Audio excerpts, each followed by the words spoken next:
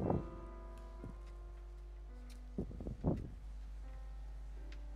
test 1 2 1 2 test.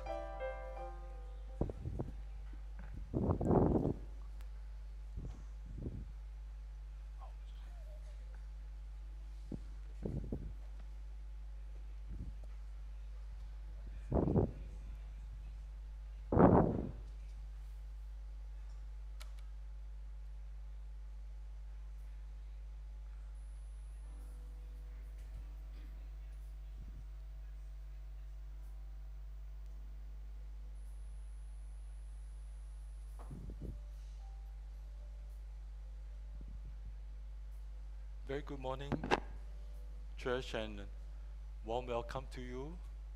Let's just quiet down our hearts and learn to be still before the Lord as we come to worship Him this morning.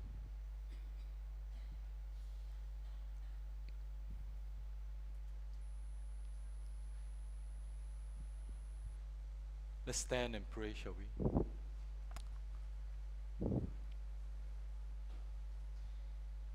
Father, we thank you and praise you for who you are, for you are powerful, eternal, unchanging, and your mercy, they are new every morning. So we thank you that we can come as we are. Very often we come broken, wounded,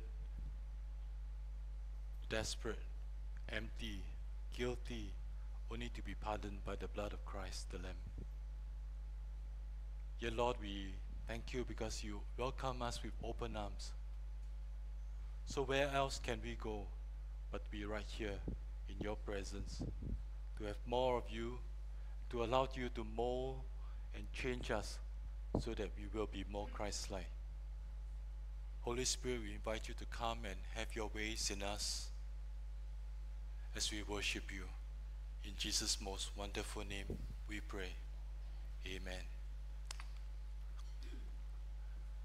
As we gather to worship this morning, may we echo the words of Peter recorded for us in John 6:68. Lord, to whom shall we go? You have the words of eternal life. And as we come, may we learn to be like the deer panting for the water, knowing that only He alone can satisfy our hunger and taste.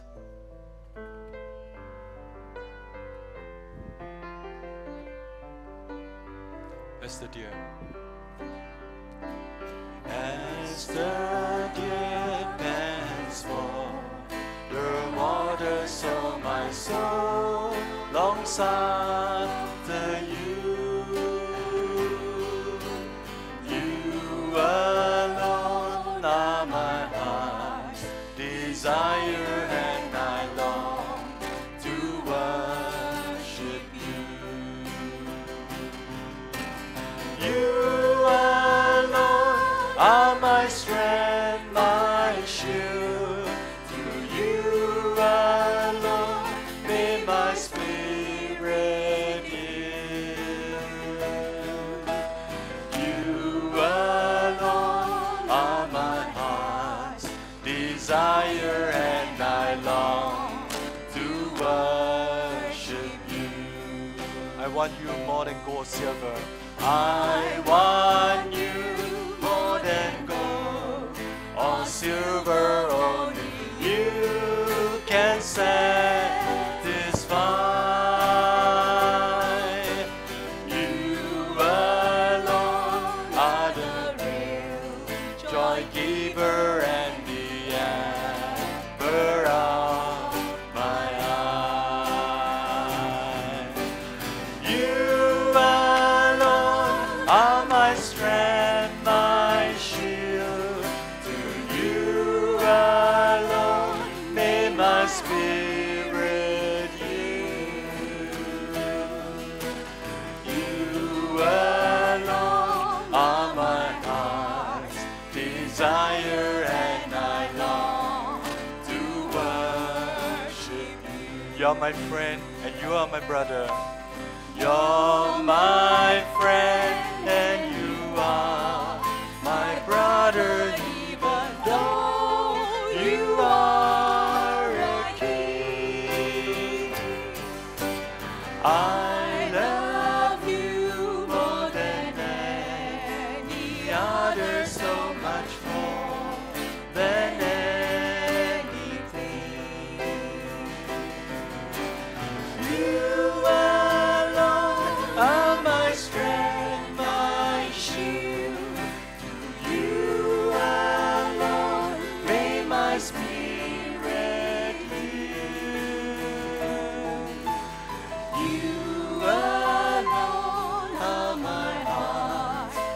desire and I long to worship you. You alone. You alone are my strength, my shield. To you alone may my spirit yield. You alone are my heart's desire, and I long to worship you. Hungry I come to you, for I know you satisfy. I'm empty. I am empty, but I know your love does not run dry. So I wait for you. So I wait for you. Let's sing together. Hungry I come to you, for I know you satisfy. I am empty, but I know your love does not run dry. So I wait for you. So I wait for you. I'm falling on my knees, offering all of me. Jesus, your all this time is living for.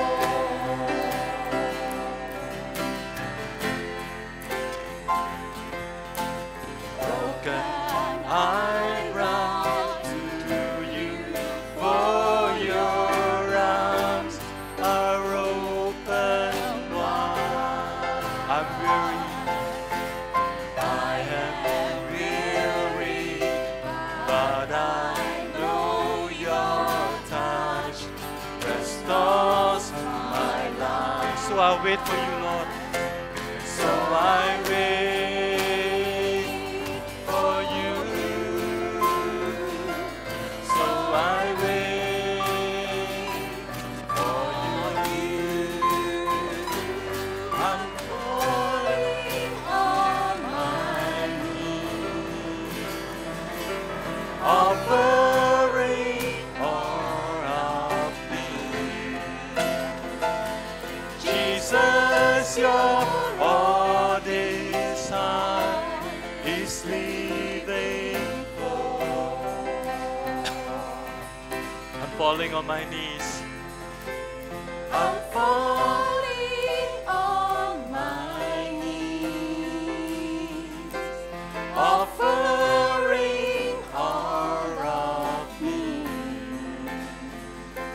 Jesus, your all desire is living for. You alone are my heart's desire. You alone are my heart's desire, and I long to worship you. And I long to worship you.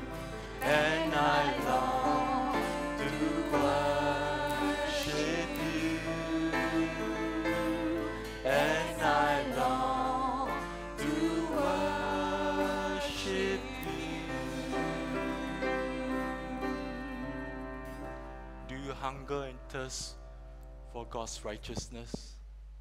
The Word of God says Jesus is the bread of life. He alone can satisfy our deepest needs and longings. Jesus is not only the bread of life, but He is also the faithful Word of God, the light in our darkness, hope for the hopeless, and strength for the weary.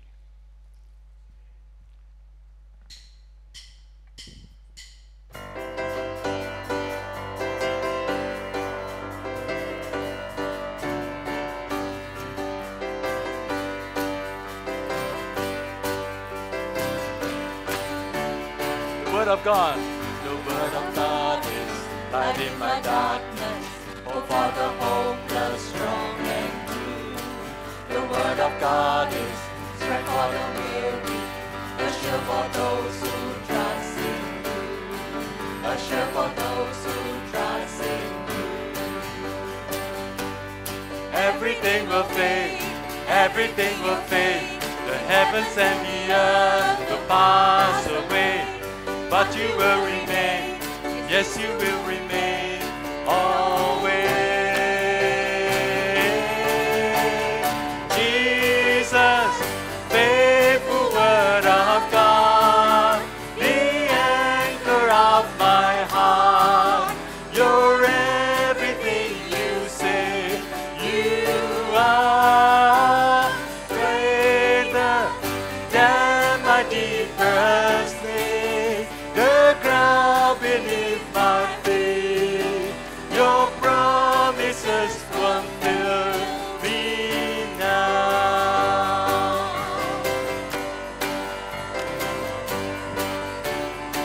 The Word of God. The Word of God is light in my darkness. Hope for the hopeless, strong and true. The Word of God is strength for the weary, a strength for those who trust in you, a shield for those who trust in you. Let's go. Everything will fade, everything will fade. The heavens and the earth will pass away, but you will remain. Yes, you will remain always. Jesus, faithful Word of God, the anchor of my heart. You're everything you say you are. Greater than my deepest need, the ground beneath my feet. Your promises fulfill me now. You will not fear us. You will not fear us. You will not fear us. Oh, Word of God. Yes, God's Word will not fear us. You will not fear us. You will not fear us. You will not fear us. Oh, Word of God. Jesus, faithful Word of God, the anchor of my heart.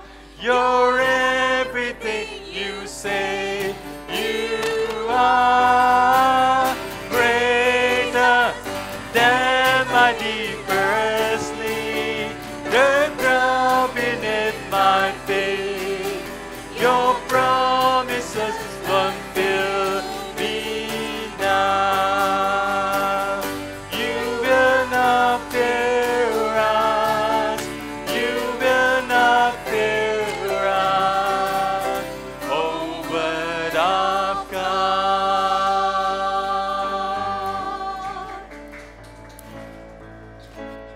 Thy Word is a lamp unto my feet and a light unto my path. Thy Word is a lamp unto my feet and a light unto my path. When I feel afraid, think I've lost my way, still you're here right beside me. Nothing will I fear as long as you are near. Please be near me to the end.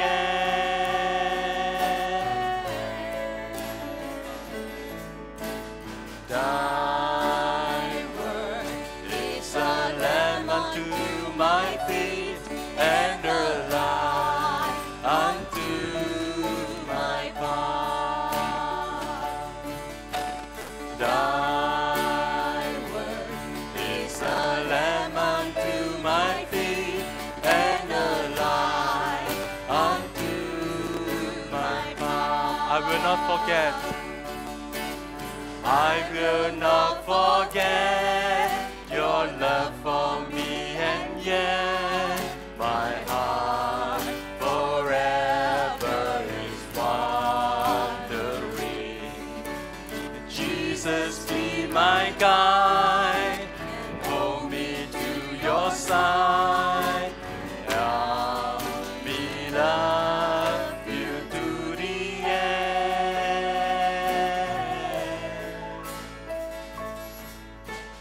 Thy word is a lamp unto my feet and a light unto my path.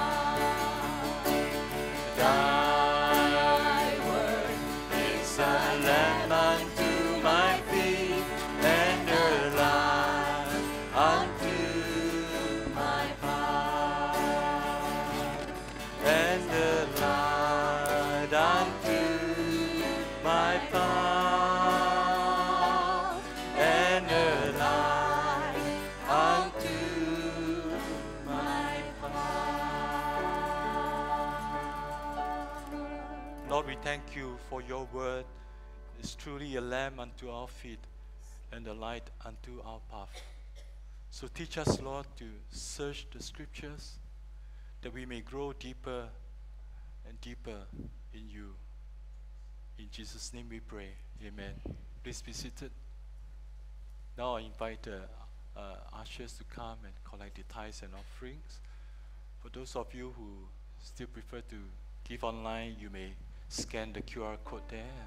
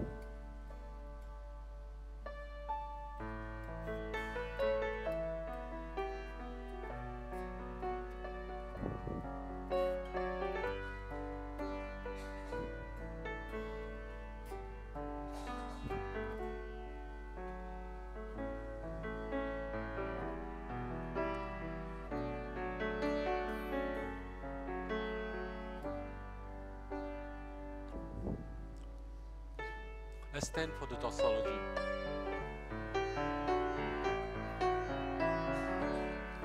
Praise God from whom all blessings flow.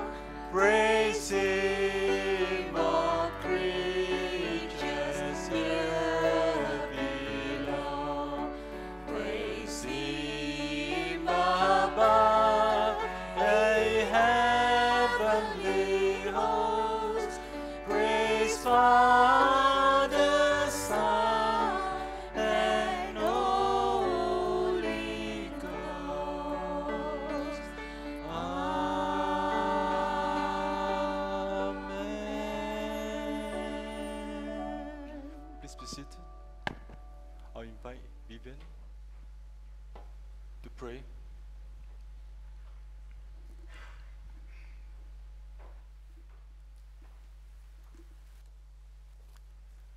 Let's pray. Our gracious, loving Heavenly Father, thank you for being our Savior, healer, and deliverer. We recognize that it is in your presence that lives are transformed, chains are broken, and hearts are healed. We ask for your Spirit to move mightily among us, creating an atmosphere where your glory is revealed and your love is experienced. Forgive us, Lord, for the times we failed to give you thanks and glory and honor, taking for granted your goodness and mercy and faithfulness. Fill our hearts, Lord, with your love, compassion, and understanding, enabling us to embrace one another with open hearts and forgiveness. Help us to value one another's unique gifts and perspectives so that we may serve and support one another in love. We ask for your Holy Spirit to touch the hearts of our children and youth, drawing them into a personal relationship with you. Let them encounter your love, grace, and truth. Strengthen their faith, deepen their understanding of your word, and equip them to live as bold witnesses for you. We pray for those who are unwell physically and emotionally, that your touch would bring them healing and strength, restoring them fully.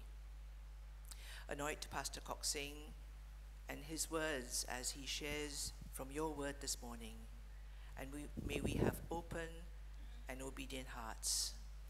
Thank you for hearing our prayer as we continue to pray the prayer that Jesus taught us together. Our Father, who art in heaven, hallowed be thy name.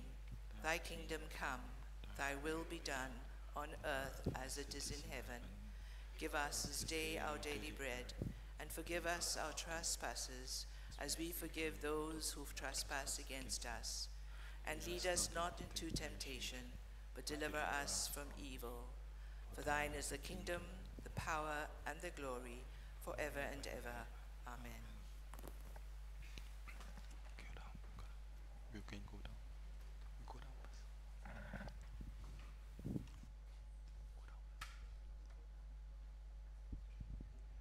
Good morning, church. Greetings in the name of the Lord. It's November, so coming to the end of the year. So today is the first Sunday in November. So as our practice, together as a family, we come together to partake the Lord's Supper.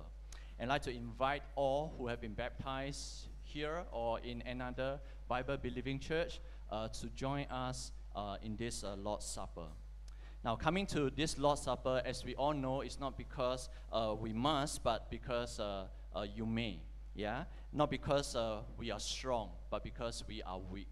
And not because of any goodness or faithfulness that's in us, but or the rights that's in us, but because we need mercy and we need help from God. So come, also because you love the Lord. You love the Lord for what He has done. And come because the Lord also loved you, and also He gave Himself for every one of us. So right now, let's come together to the table to meet the risen Christ, for together we are His body. Now, this is what Paul says in 1 Corinthians 11:23. If I may request every one of us to read these few verses together.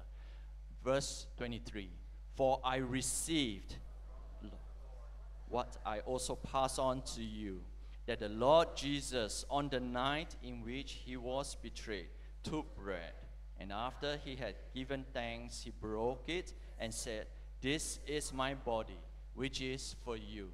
Do this in remembrance of me.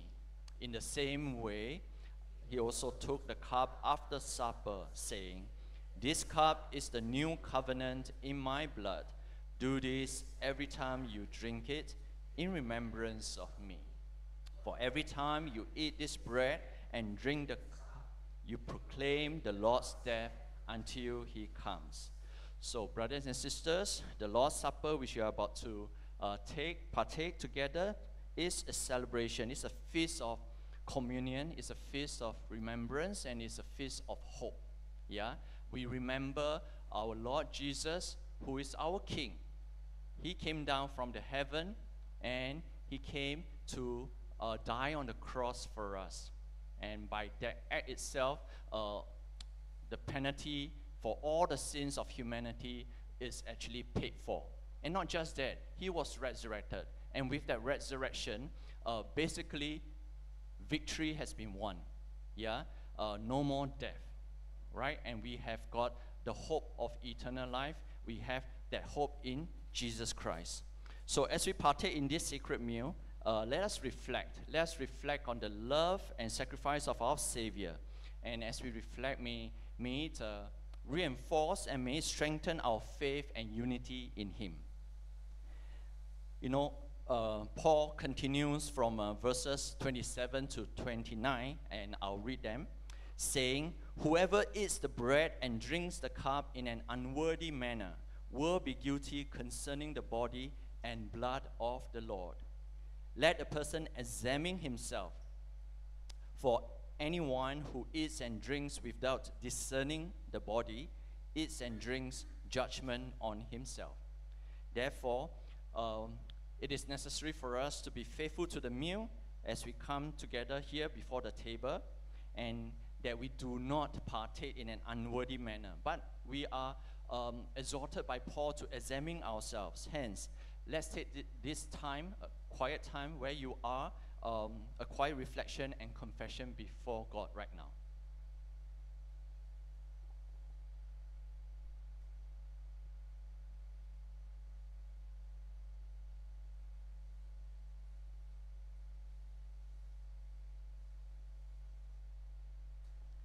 Let us pray.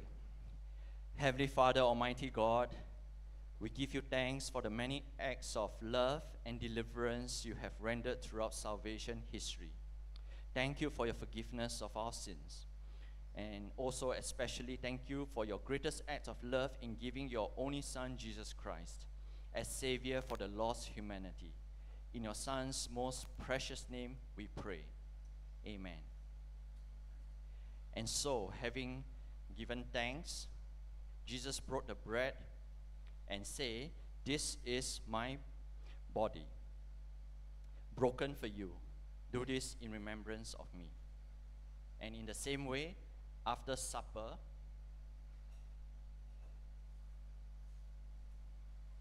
he took the cup and he said, This cup is the new covenant in my blood. Do this as you drink it in remembrance of me."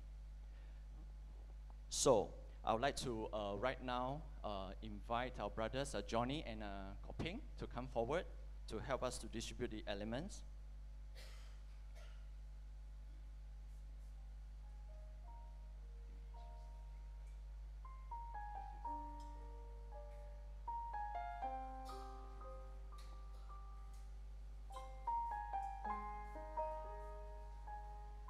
Yes, please come forward.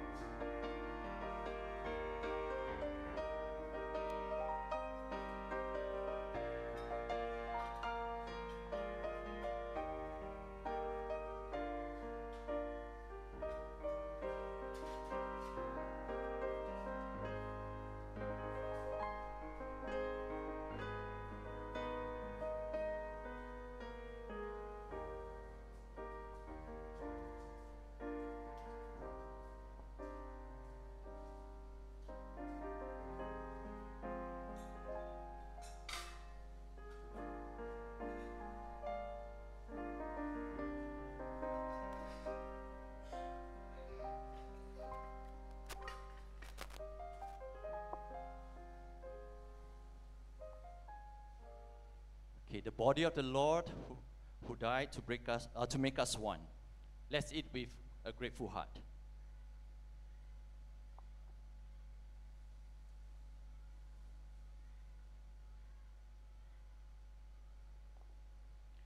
The cup represents the blood of Christ, who sealed a covenant of forgiveness forever. Let's drink with a grateful heart.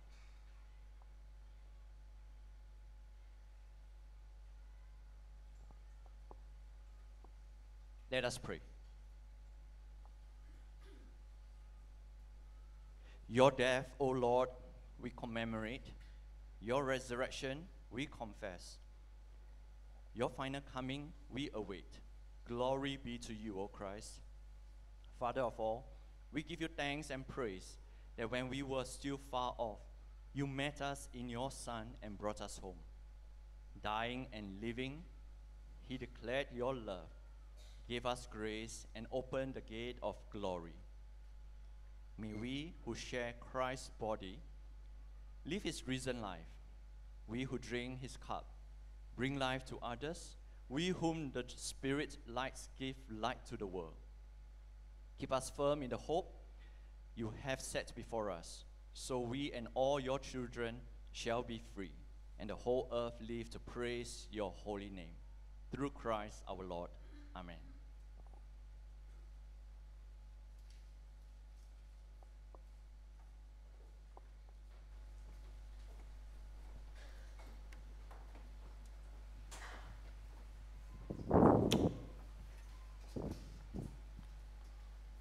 Let's stand and sing this preparatory song for the message.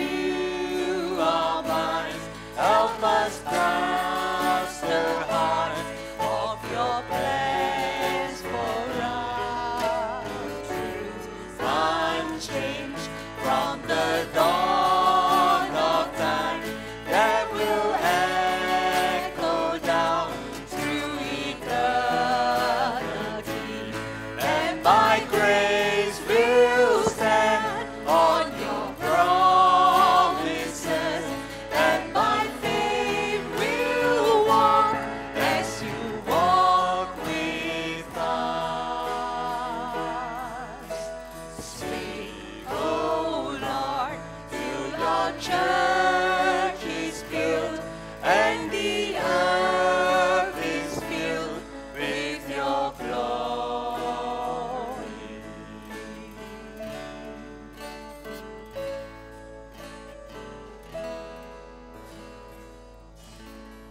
Please be seated.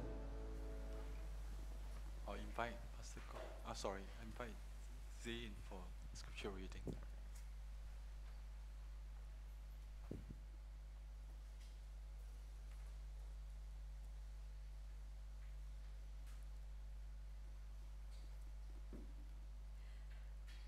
So from today's scripture reading is taken from 2 Timothy 3:10-17. So you, however, know all about my teaching, my way of life, my purpose, faith, patience, love, endurance, persecutions, sufferings, what kinds of things happened to me in Antioch, Iconium, and Lystra, the persecutions I endured.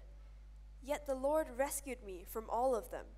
In fact, everyone who wants to live a godly life in Christ Jesus will be persecuted, while evil men and impostors will go from bad to worse, deceiving and being deceived.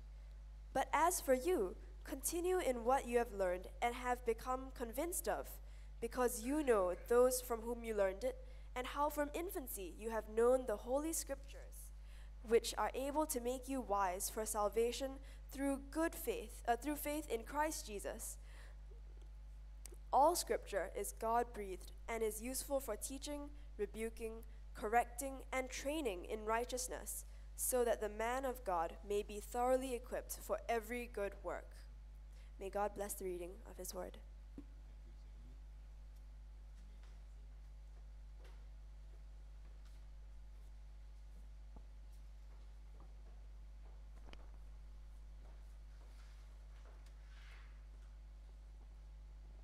Okay, good morning once again.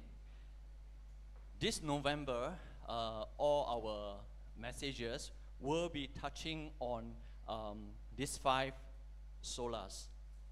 Sola Scriptura, Gratia, Fide, Christus, and Deo Gloria. These are Latin words that say Scripture alone, grace alone, faith alone, Christ alone, and glory of God alone. Now, these concepts are actually rooted in Reformation led by Martin Luther, and they are foundational to Protestantism. Luther's challenge to the corrupt church practices in 1517, slightly more than 500 years ago, ignited this Reformation, leading to the rise of Protestantism, which also led to denominations like Anglican, Methodist, Baptist, Presbyterian, Lutheran, so on and so forth. Okay? So these 5 solas are not simply slogans. They are not just slogans, okay? But they serve as a good summary of the Reformed faith, showing the glory of God's gracious way of salvation in a way that sets the tone for our theology as we know it today, and resounding in how we think and live in this world as a believer. Now this morning, I will be touching on Sola Scriptura, the Scripture alone, through Paul's letter to his young protege Timothy, in the epistle of 2 Timothy, that Scripture is still relevant, dependable for us today and tomorrow. In fact, for life. But first, let us pray. Gracious Father, we thank you once again for this amazing privilege of gathering here together to worship you and to study your word, knowing that if we study your word, we shall be made wise unto salvation by faith in Lord Jesus Christ. Holy Spirit, come open our hearts. Help us to be attentive now to receive the timeless truths contained in today's passage. We commit this time into your hands. In Jesus' name we pray. Amen. Now, I won't have many slides with pointers today because I will be telling a story. I will be narrating a story, and the scripture itself will be our slides. This passage is a narrative. What is a narrative? It's actually historical events presented in a storytelling format. In fact, the whole of the Bible, about 48% of the Bible is actually narrative, okay? And so it is good and refreshing to read the Bible on your own as a story, especially when the passage is a narrative. Okay, these past few weeks, right, may have been very busy, stressful, and somewhat challenging, emotionally draining, and even possibly mentally overwhelming. For many of us, yeah, most of our young have just finished their big exam for the year, although some are still on it.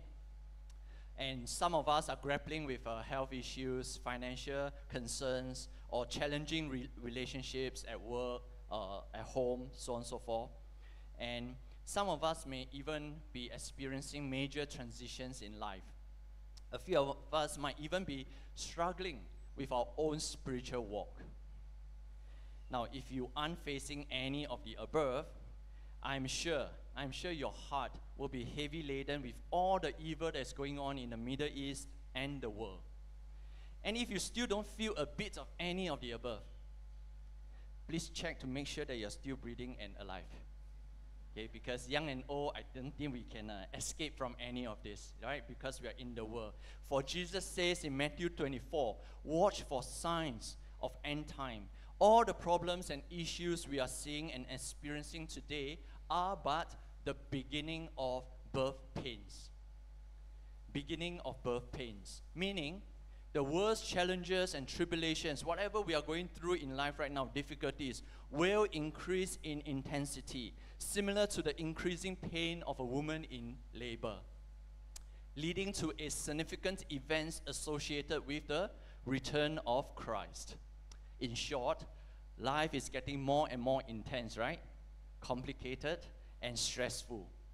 For many, if there is such thing as an index, okay, and a measurement, an index of fear, anxiety, uncertainty, insurmountable expectations, hopelessness, your index reading would likely be very high today, comparing to just even 5 years ago.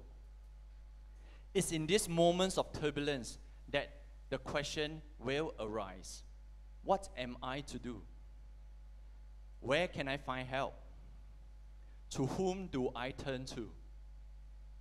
Answers to these questions are found in today's story, Paul's writing to Timothy. The world of Paul and Timothy back then is also mired in selfishness, narcissism, and moral ambiguity. The imageries that Paul paints is strikingly familiar, mirroring the very issues we are grappling with today, actually. 2 Timothy is probably the last letter of Paul. The last letter Paul ever written. How do we know this?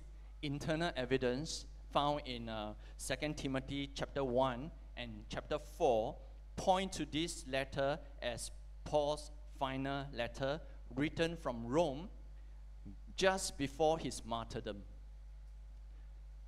So, when a man is at the end of his road, he doesn't waste time talking about the weather. He doesn't waste time talking about, his wealth, right? Paul knew his time was coming to an end very soon. And so, he penned his final words to his beloved disciple. We know Timothy is his beloved disciple because chapter 1 verse 2, he addressed the letter to Timothy, my beloved child, imparting not just knowledge, but the essence of faith tested by fire. Now you see, Timothy is a young man, and he's a bit timid. Maybe because being a young man, he's a bit timid.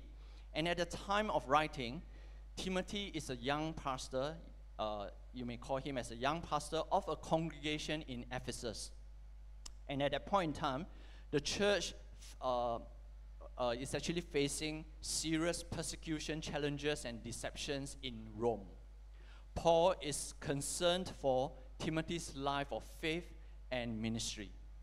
And Paul wrote to Timothy because he feels that it is his responsibility as his mentor and teacher, and wants Timothy to know what the real world is like, so he would stand firm and will not crack in the face of persecution and trials.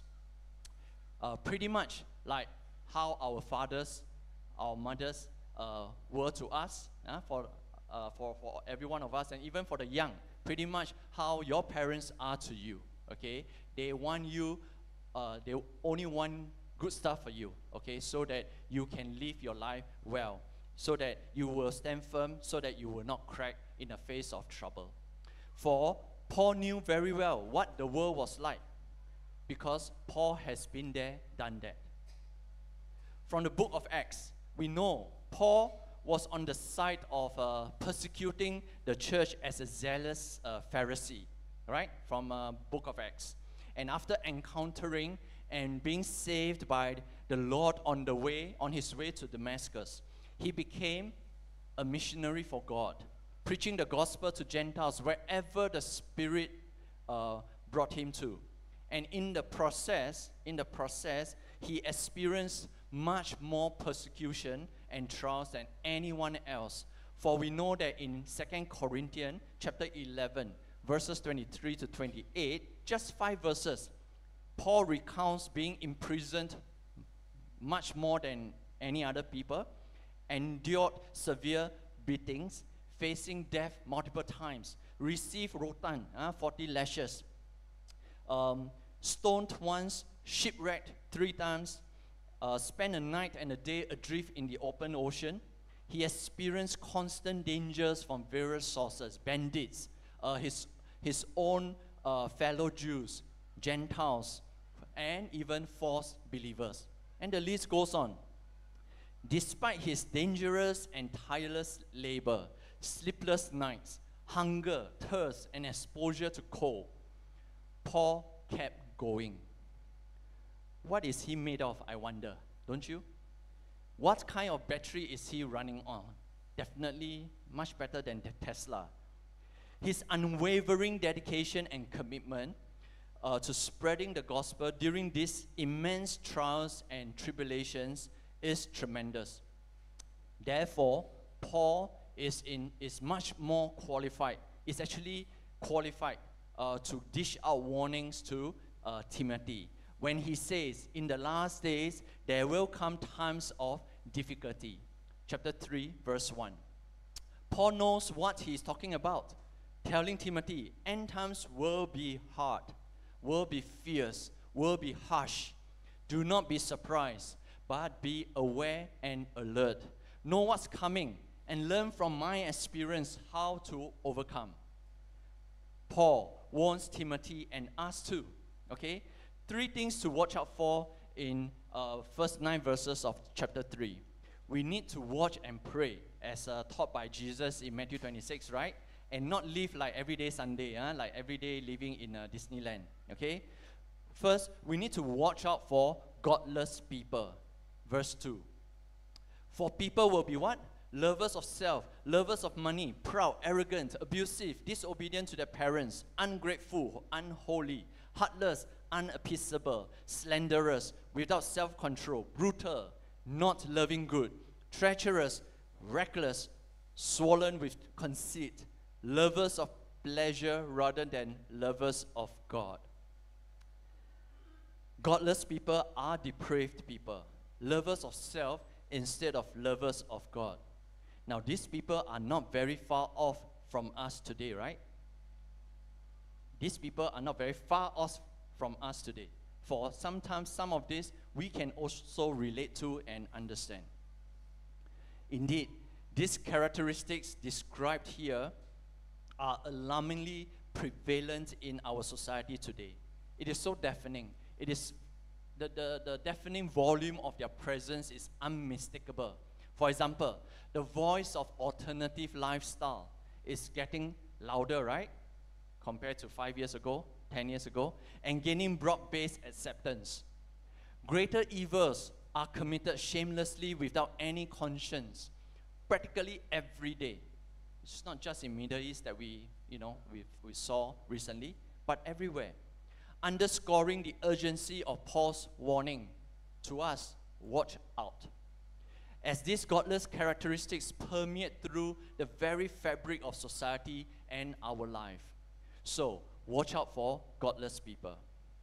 You know, godless people, when they are loud, it's easy to spot them. You can hear them miles away, okay? And you can stay away from them. However, it is not so when they appear to be like one of us. Imagine if you are in a room filled with a dozen fresh eggs. However, there's one rotten egg. But all the eggs look identical from the outside, right? Okay? You can't tell which one is rotten just by looking at them.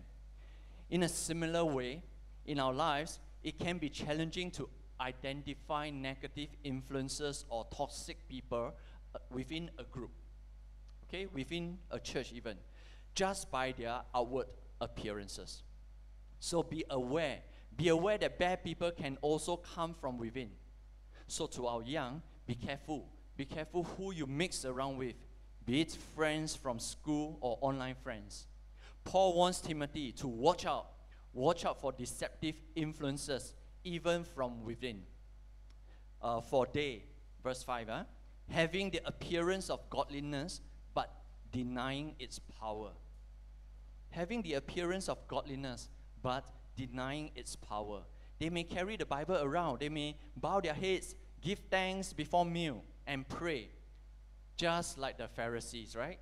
Okay? Or just like some devotees of some other faith. However, they do not believe in Jesus Christ as their Lord and Savior, and have never repented, and they come with a harmful intent. Harmful not necessarily explicitly, harmful intent in a sense of selfishness. Yeah.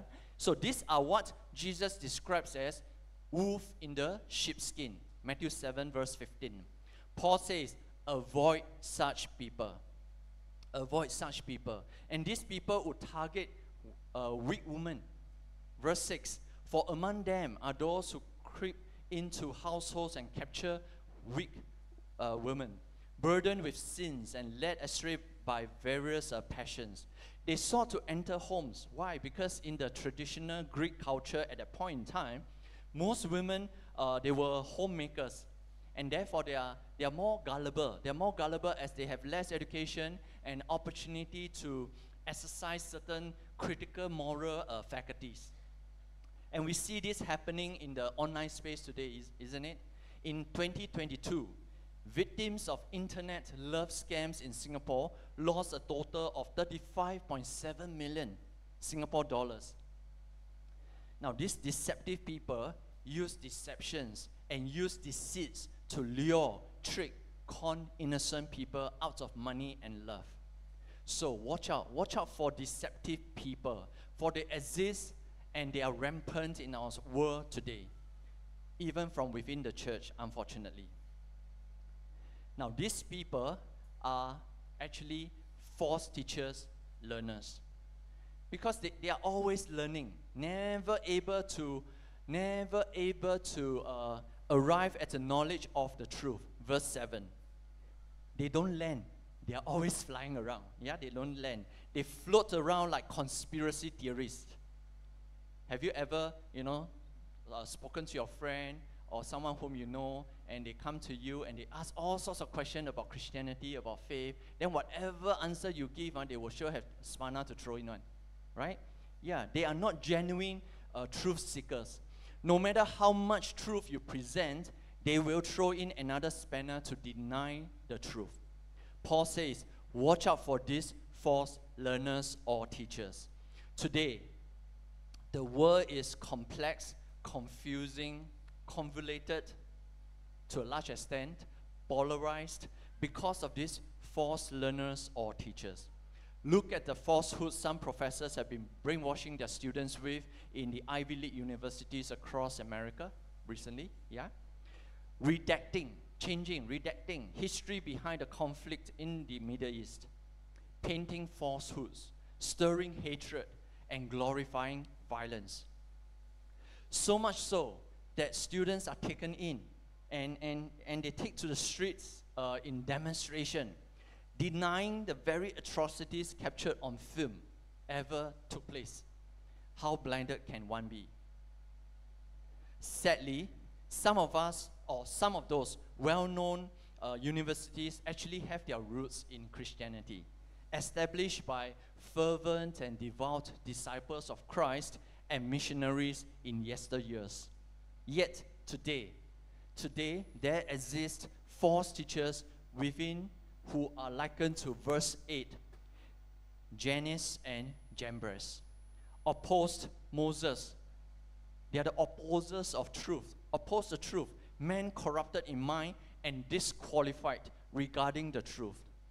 You know, both names, right, although they are not found in the Old Testament, okay, both names are not found in the Old Testament, are traditionally linked to the magicians in Pharaoh's court who opposed Moses in Exodus chapter 7. Paul metaphorically uses Jannes and Jambres to depict those who resist God's teachings. They symbolize deceit and opposition to truth, similar to those to how these magicians who opposed Moses. Now, these false teachers in our world today are also opponents of truths, possess corrupted minds, lack faith, and attempt deception. However, we all know the Bible that I read, that you read, we all know that the folly will eventually be exposed, emphasizing the eventual triumph of truth over deceit. Verse 9. Now, at this point in time, just imagine, Timothy reading this letter from Paul, his teacher, his mentor to him. Okay, reading Paul's warning, Timothy is likely right now experiencing mixed emotions. He would have concerns, apprehension, and maybe even doubts of his faith and of his ministry. He's alone there. Paul is not with him by his side, right? But Paul, in the letter, wrote a series of warning to him. Now, all these emotions swirling within him as he contemplates the challenges ahead. We will feel the same way. Do you know that? We will feel the same way. Think for a moment. If you're entering a new phase in life, new job, new business, new school, right? Zane, you'll be going to university. So new school, right? NS, for the boys, James going NS next year, Joshua already in NS right now, okay? Or some of us may be planning to go overseas for work or to do cross-cultural mission, so on and so forth. Now imagine you have all this planned out, and someone or I come to you and say, and watch out, watch out for godless people, okay? Deceptive influences and false teachers. Now, how would this make you feel when you hear this? You will, be a bit swayed or unsteady, right? On top of that, oh, by the way, the world is not pretty, eh? I know because I've been there, done that. Your alarm bells would be triggered. You will pause, rethink again whether it is still a good idea to proceed. Should I? Should I not? What ifs? How should I face all this? Now, Timothy too will be feeling the same way right now, reading the letter. His confidence would be shaken somewhat, his conviction and faith be put to the test. But Paul knows, because he's been there, done that. And Paul says to Timothy, this is what you have seen and learned from my experience, says Timothy. Verse 10, you have followed my teaching. You have followed my way of life, my conduct, my purpose, my faith, my patience, my love, my steadfastness, as in my endurance. Now, where do you think all this comes from for Paul? And he continues, verse 11, as well as the persecutions you have seen, you have heard, my persecutions and sufferings that happened to me in Antioch, in Iconium, and in Lystra. I endured all these persecutions. Now, these places are mentioned only. Of course, Paul has faced persecution in many more other places also. But only these 3 places are mentioned specifically in this letter. Why? It's probably Timothy would have, it is probably because these places are actually near where Timothy stayed, okay? Timothy's hometown, where he would have heard of Paul's opposition, persecution, and physical harm in those places. As well as Timothy may have even witnessed Paul being stoned and left for dead by the Jews from Antioch and Iconium, according to Acts 14, verses 19 to 20, in Lystra. Paul says, you know, Timothy, how did I go through all that? Paul says, the Lord rescued me. Right at the end of verse 11, the Lord rescued me. The weight of Paul's words, right, in this letter at this point in time, really settled upon Timothy like a father giving words of wisdom to his son. After all the warnings in the first 9 verses, Paul says, you, however. Paul's voice carries a depth of experience and wisdom. You, however, have heard me teach, have seen me in action. I have opened my heart. I have opened my life to you. Now, here's an example of a mentoring relationship, okay? Doing life together. I've opened my heart and my life to you. Now, the words in verses 10 and 11 serve as both a challenge and a promise, weighing on Timothy's shoulders, like a dead weight of responsibility passed down. The Lord rescued me. The change in Paul's tone from verse 10 suggests more than just a physical rescue. You know how is it like sometimes when we pray for something and actually it happened, we are very elated and we just look at what happened, right? Okay? So over here, Paul is conveying more than just the physical deliverance or the physical rescue. It conveys an inner strength, profound peace, and enduring faith granted by the Holy Spirit in the face of challenges. Paul, he had faced many trials, suffered persecutions, yet he stood unwavering, endured them all. Why? The Lord rescued me, says Paul. Now, if Paul stops at verse 11 and he didn't go any further, do you think Timothy's confidence will go up or go down? Okay? Think about it. Timothy's confidence at that point in time, if Paul stops at verse 11, Timothy's confidence would be based only on what Paul says. And Paul, after all, is a man, is a sinner, just like you and me, right? Okay? His confidence will be based only on what Paul says, his teacher, mentor, and a man, right? And whatever he says can only go so far. Correct? We will still be left wondering, what do you mean, Paul? Similar to how we will feel often when we listen to testimonies of well-meaning friends and believers, right? You know, imagine I stand down here, I share with you my testimony, and I stop at verse 11. Oh, the Lord rescued me. Then it's like, so what's next? What's more? You know, anticlimax, right? Yeah. So we'll be left with some lingering doubts, thinking, yes, God bless you. God is good for you. But how can I too be blessed?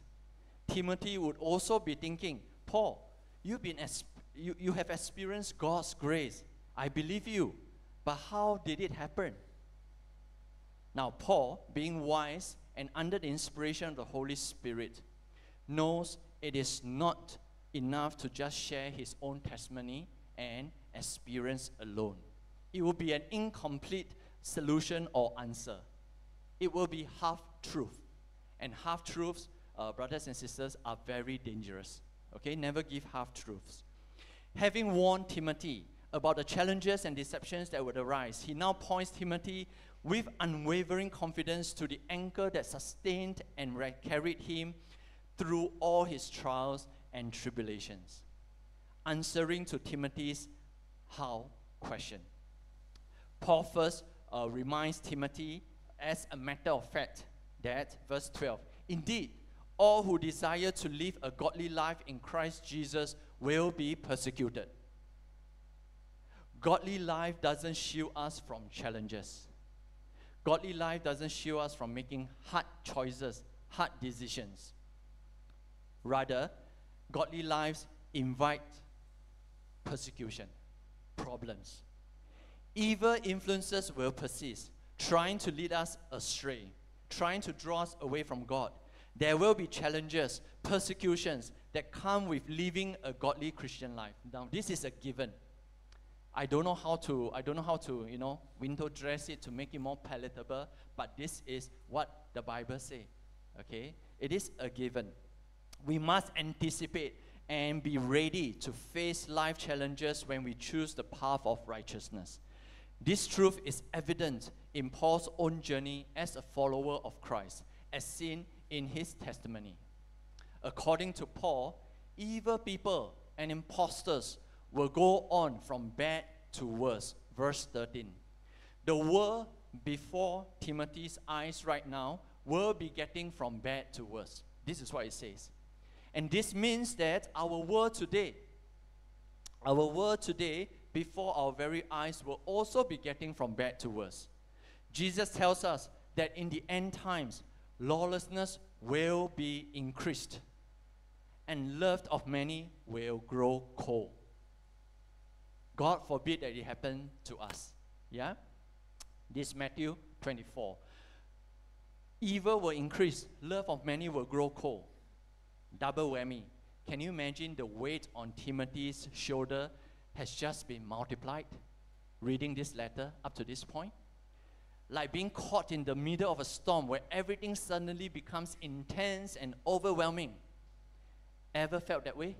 Or maybe right now you're feeling that way with whatever that's going on in your life.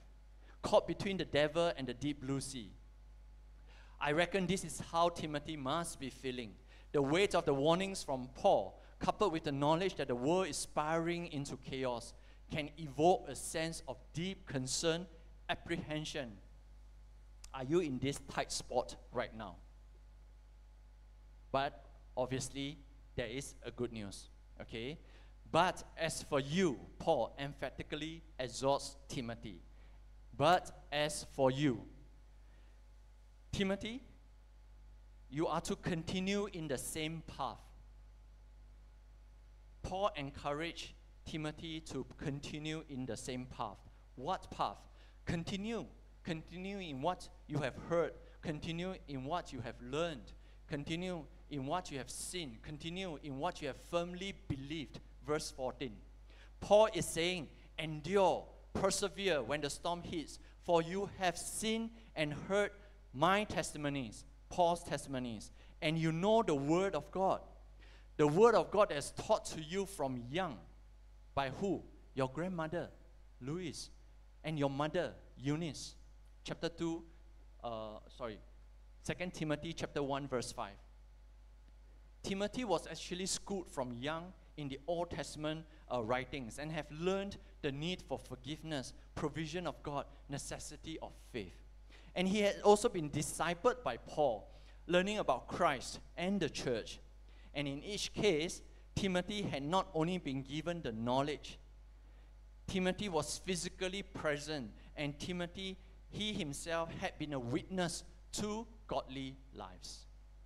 Witness to godly lives. Every one of us has got to be a disciple of Christ and has got to be a discipler of Christ too. Okay? We have got to live our life as a disciple and as an example of what a disciple should be like. Okay? So, now where am I?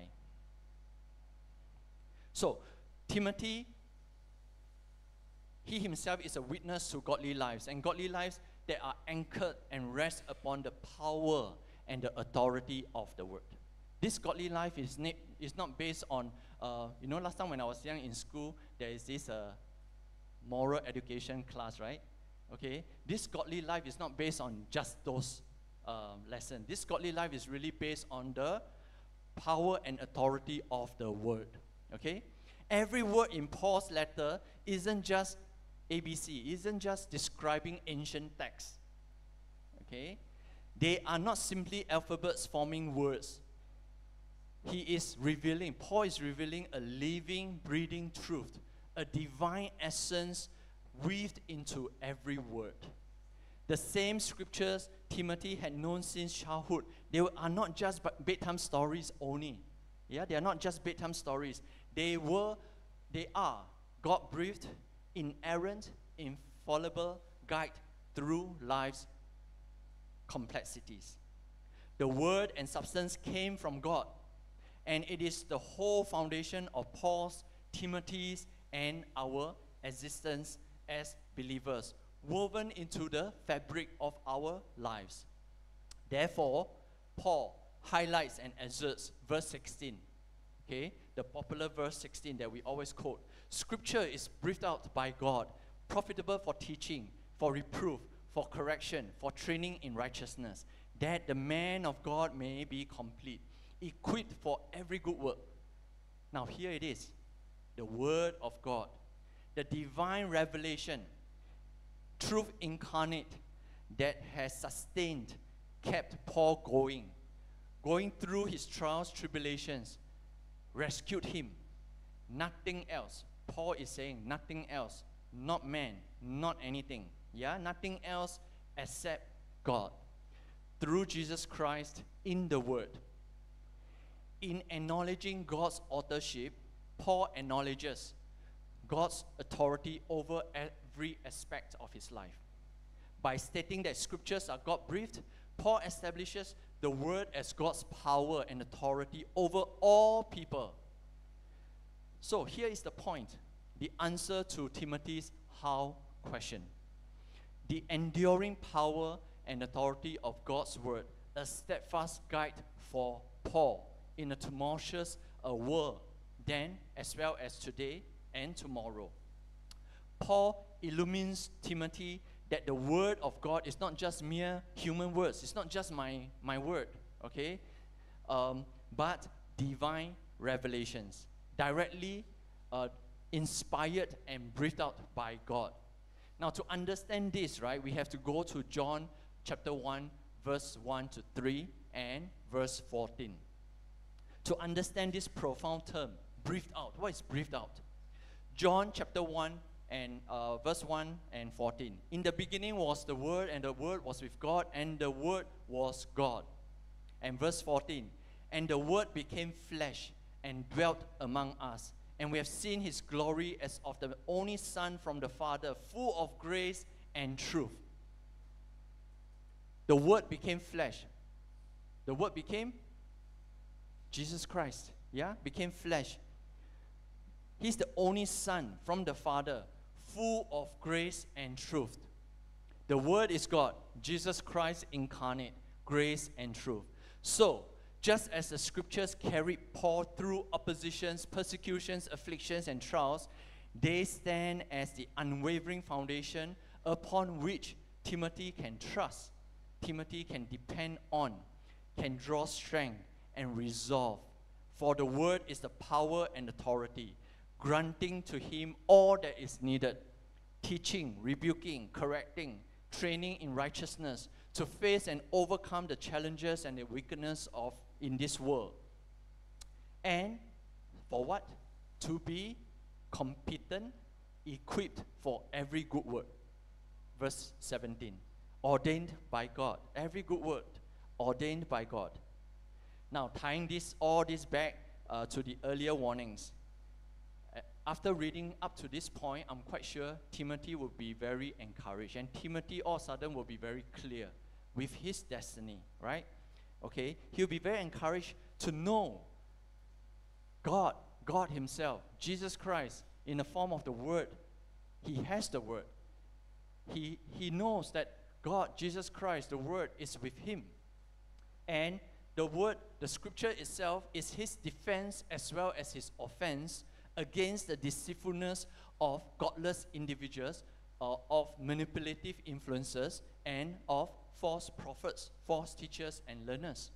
It will surely sharpen his discernment, allowing him to identify the counterfeit amidst the genuine. His confidence will go up. The wisdom drawn from God's word empowers him to withstand and overcome the pressures of an increasing secular world. Then, as well as the increasing secular world that we ourselves are living in right now. Now, as we draw this narrative to a close, and back to the question asked at the beginning, you may be facing some challenges in life right now. If you do not have, you're not facing anything today, mark my word, it will come tomorrow. Yeah? Now, when it comes, what are you to do? Where can you find help? To whom do you turn to? Remember the words of Paul to Timothy in this narrative, chapter 3 of 2 Timothy. Scripture is your only guide and hope. Just as how Paul has depended and relied on Scripture alone to go through all his many trials and tribulations. In our increasingly turbulent world, deceptive lurks at every corner. Chaos, conflicting voices will grow louder and louder. And the evil one is actually working on overdrive and overtime. And the Word of God remains unchanging and reliable in all its power and authority. For it is the living, breathing Christ himself, God himself. And therefore, turn to the Word. The Word is the anchor in your storm. It's the light in your darkness. It is your guide when the path seems unclear. In times of uncertainty, it will provide clarity. In moments of doubt, it offers assurance.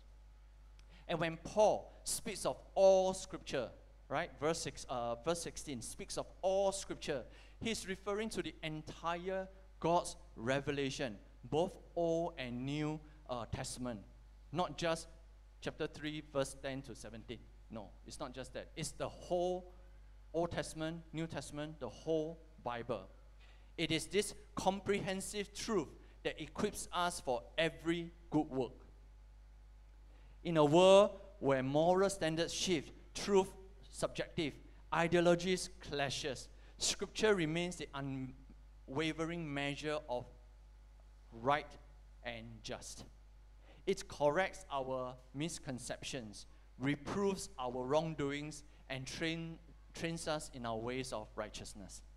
So, let the Scriptures be your guide, your source of strength, and your armor against the darkness. When life feels overwhelming, know that God's Word provides the clarity we seek, the power we need to live a godly life amidst the chaos. Whatever you're troubled by in life, big or small, there's power and there's authority in the Word, okay? Turn to the Word, depend on the Word, lean on the Word, be guided by the Word. Just like how it has guided and helped Paul and helped Timothy too. Whatever you're facing today and tomorrow, take heart. Turn to the all-powerful and authoritative Word of God. Timeless, unchanging Word of God in an ever-changing world. Let us pray. Lord God, we thank you for reminding us this morning of the enduring relevance of Scripture in our lives. Help us to internalize these truths and empower us to live according to your divine will. And as we go from here, may we go in confidence of who you are, in confidence of Jesus Christ, and in confidence of the Word that is with us. And may the Word continue to resonate in our hearts and guide our actions. Grant us strength to rely on the Scripture alone, finding comfort and assurance in your unchanging Word.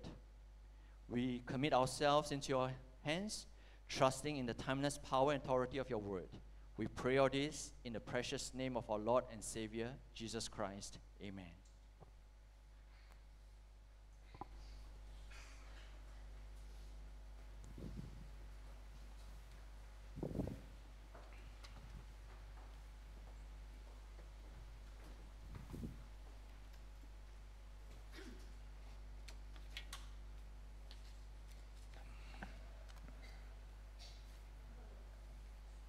Pastor Koksing for the message, very encouraging one.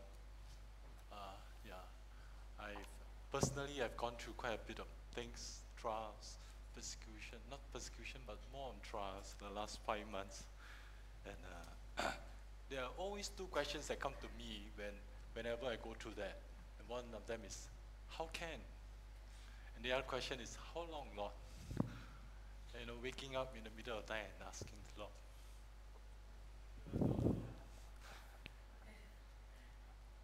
Amen. But I've learned that also through all this, we also should ask ourselves, why not? Why not? And I think God's word is very good and showing us that, for my case, the verse always come to me is, my grace is sufficient for you.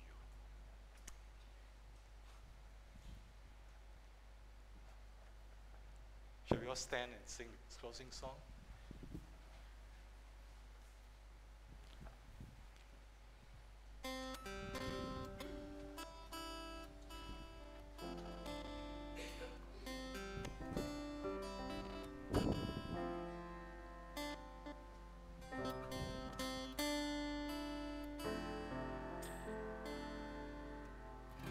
There is a longing only you can feel, a raging tempest only you can still. My soul is thirsty, Lord, to know you as I know. Drink from the river that flows before your throne. Take me deeper in love with you. Jesus, hold me close in your embrace. Take me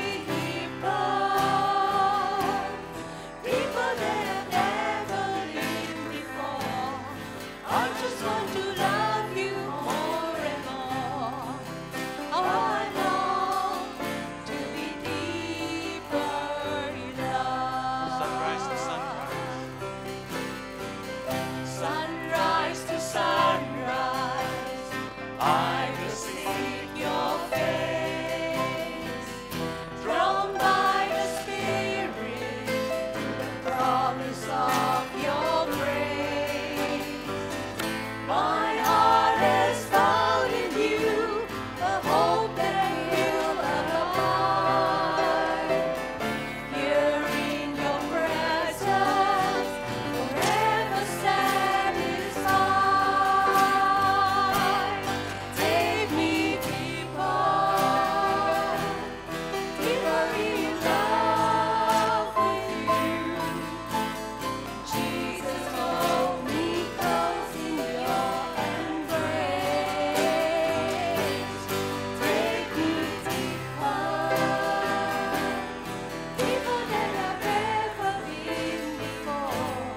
I just want to love you more and more. How I long to be deeper in love. Take me deeper. Take me deeper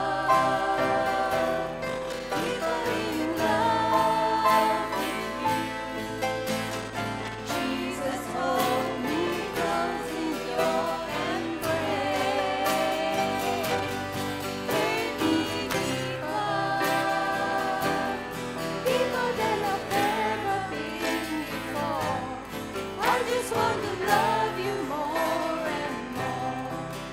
How I long to be deeper in love. How I long to be deeper in love. Amen.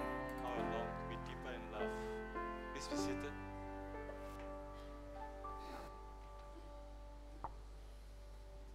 Good morning. Thank you, Mark and the worship team, all the AV guys and everyone who served and contributed this morning one way or another. And thank you and welcome every one of you for being here this beautiful Sunday. Yes, and we'd like to welcome Julie and also Wendy, who brought a friend, Jackson. Yes, Jackson, welcome. As we know, Julie and Wendy, they are our sisters from the Chinese congregation. And also, like to welcome our youngest, baby Josiah, inside there. So later on, yeah, y'all can go and, yeah, so cute. Okay, and also like to, welcome my daughter, Kayla. She's here with us today. Okay, let's rise right now and let's go and extend our hands of welcome to each other, yeah?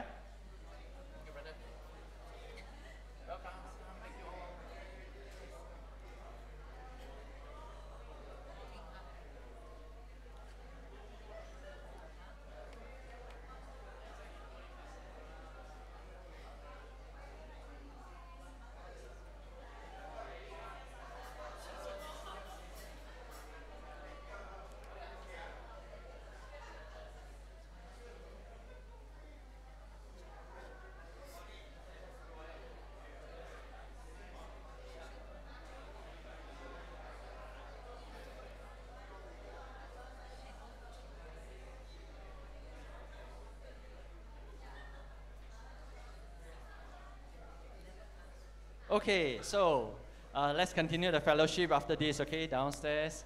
Thank you, Biping and the team, for providing the food this morning. Just a couple of announcements. So now it's beginning of November, right? So earlier on I mentioned the messages in November will be related to the 5 solas, yeah?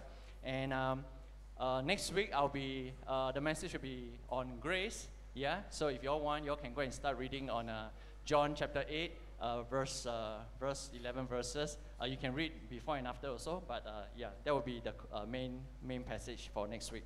And the following week, Pastor Peng will be here to share with us on faith, yeah? And he will also, after the service, he will also be sharing with us for the CE hour about making sense of God's word, okay? So yeah, sometimes God's word may not make sense to us, but you know, we have got to persist and continue to learn and continue to hear the word of God until it makes sense, right? And prayer. So next Sunday will be our family prayer after service, half an hour, and also on the 25th November, Saturday, there will be the 8 a.m. Family prayer. Please welcome to join. In fact, I will encourage every one of us to pray together as a family. Monthly sub. So sub will be on 25th November, once more after the family prayer, 9 a.m. to 10:30. I think that's all for the announcement. Let us rise right now for the blessing.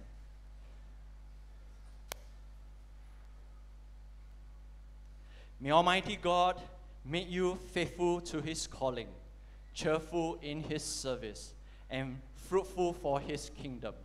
And the blessing of God Almighty, the Father, and the Son, and the Holy Spirit be upon you and through you with all those to whom He sends you, now and forever, always. Amen.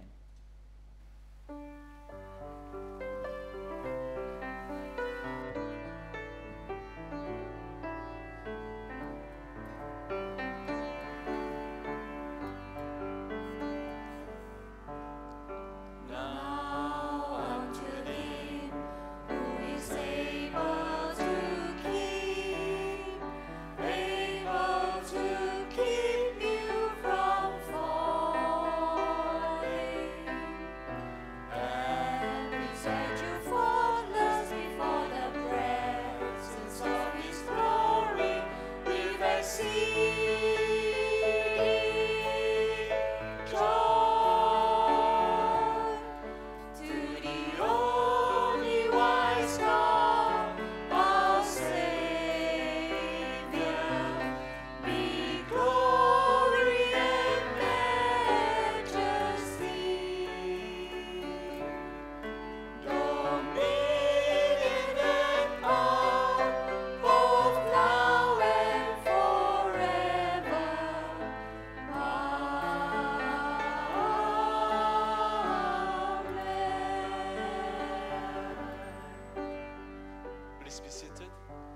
come to the end of our service.